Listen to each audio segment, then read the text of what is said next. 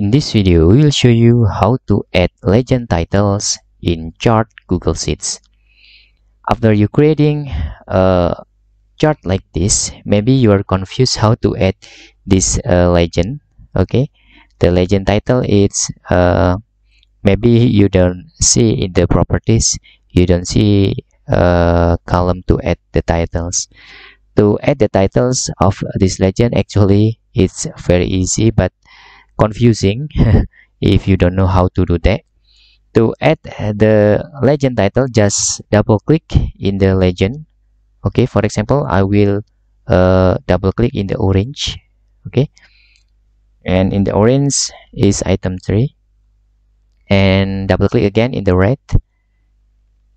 And this is very different with Microsoft Excel, so